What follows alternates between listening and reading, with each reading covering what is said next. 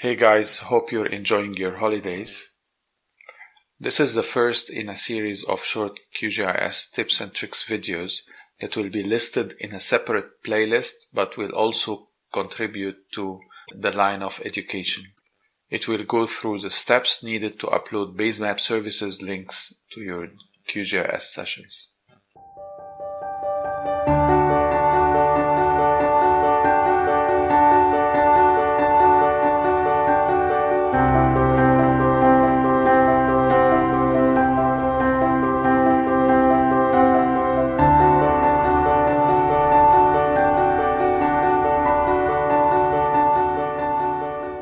Why do we need to have access to the online map services? Well, the answer is very simple. To add value to our maps, sometimes even to add data to our maps in data poor situation where you don't have anything else. There are two main methods of adding online Basemap services to your QGIS.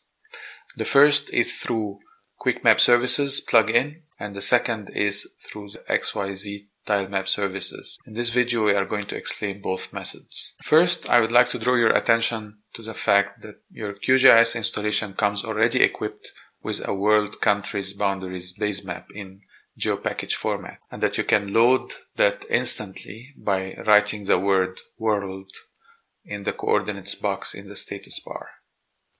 So you just go there and write world. And here we go. So that's the first basemap that you can have instantly. And it's not online, it's built in your system. In versions prior to version 3, QGIS used to have a plugin called Open Layers, and that was very popular. The first method is Quick Map Services plugin, which replaces basically the Open Layers plugin. So you start by clicking on the plugins menu item.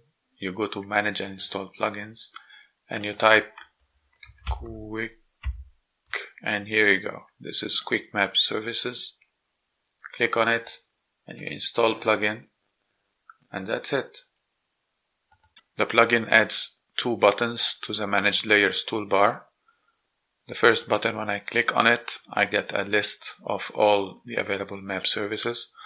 Obviously, the most important one is Google. It does have few layers here, so I can click on the satellite and let me grab some bookmarks.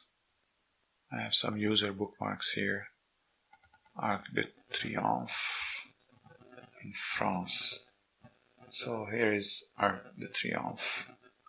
Yeah, so that was Google Satellite. There's one thing that you really need to take care of. At the beginning, you need to start by clicking on Settings and go to More Services and click Get Contributed Back. After that, you'll be good to go. Otherwise, you won't get all these items. The next method is using the XYZ tile map services. When you get your QGIS installation, you actually get something called XYZ tiles here. And underneath you have OpenStreetMap. When you click on it, you get the map of the world. And again, if we go to Arc de Triomphe, you see how detailed it is. Let's just go back. You can actually add a new connection by right-clicking XYZ tiles and clicking New Connection and adding a link. The links can be obtained from qms.nextgis.com. You have basically a map catalog, map services catalog, and you have hundreds of links. Yeah, actually 1,843. Let's see, we need only the tile map services. So if we click on them, actually you have much less, 764. You have 764 map services. And you have basically a signal light system. So you have green, red, and yellow, which denotes whether this link is working or not. So you can go through these links, and you have 77 pages of links. Some of them might be interesting. So you can just click search here and you can look for something that is not there. For example, the Bing map service is not,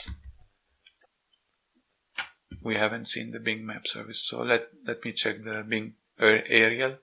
So this one shows a red light, which means it's not working, but let's try. So I'm going to take this link here and copy it and go back to my dialog box. I'm going to place the URL and then I'm going to call it Bing aerial and click OK. Let's see if it works. So it added the Bing aerial. I'm going to drag it here and it works. And again, let's go to Arc de Triomphe and it's working perfectly. Instead of loading each link separately, Claes Carlson prepared a Python script that you can load into your Python editor and run. You will have all the major services. I have actually modified or updated that script by adding some additional links. I'm going to leave a copy of that script in the description, but let me show you how. So first off, let's go to the script. So this is the script. And what I'm going to do is I'm going to click Ctrl A to select all the script. And then I'm going to go to Plugins, Python Console. And I'm going to start an editor window. And I'm going to paste that code. The script actually is implementing what we just did, but just in a more automated way. So each line adds a new connection. I'm going to click play. And here you go. You see instantly, as I said, I have added some additional links to what Claes has added. Okay, so let's try these. I'm going to close this window and I'm going to go to layers. I'm going to remove everything. Okay, so I'm going to go to the browser. Let's start Esri, try Esri. And let's go to layers. Actually, let's go to Arc de Triomphe. Again. Okay, you can actually, let's try another one and then let's see if there is Esri transportation. That was basically the second method. I just want to draw your attention to another item, is that they all come in Google Pseudo Mercator projection or coordinate system. You might want to change them to whatever your current project is working on. Okay, so thank you for watching and see you next time.